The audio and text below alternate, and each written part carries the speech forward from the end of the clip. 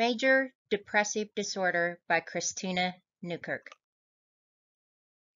In major depressive disorder, if there is an interruption in the movement of serotonin or norepinephrine, then depression and anxiety can result.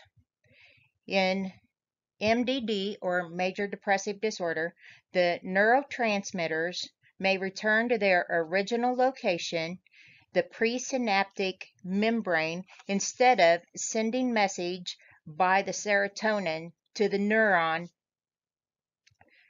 Antidepressants stop these hormones from returning to their original position, called reuptake.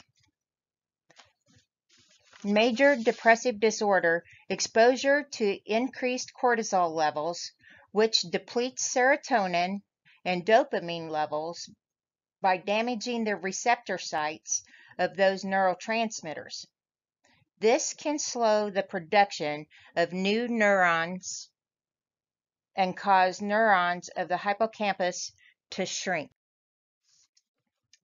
In major depressive disorder, there are fewer numbers of serotonin receptors,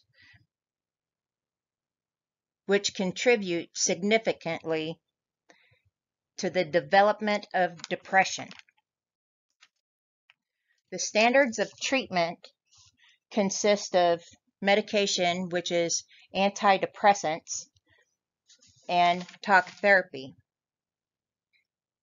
The downside to antidepressants is they can delay the onset of treatment because you have to wait for them, and the efficacy of them. In extreme cases, or cases that do not respond to medication,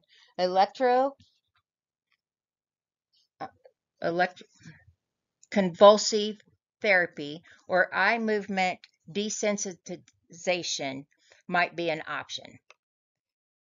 Then we have nursing care plans. Here are 6 listed, with risk to self-directed violence being number 1, because of the risk for suicide is usually so great in major depressive disorder.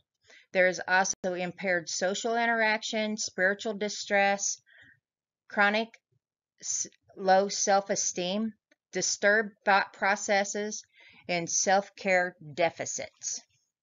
Thank you.